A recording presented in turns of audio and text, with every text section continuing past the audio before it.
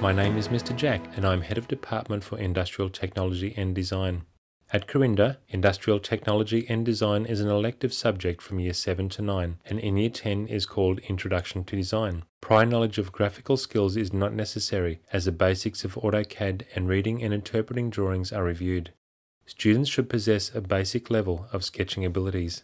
Our senior industrial graphic skills focuses on industry practices and production processes required to produce the technical drawings used in a variety of industries including building and construction, engineering and furnishing.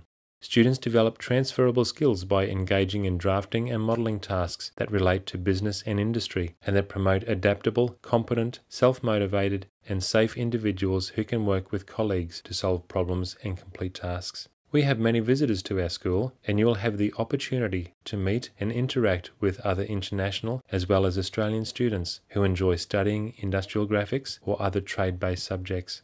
A course of study in industrial graphic skills can establish marketable skills for further education and employment within the trades industry or architecture.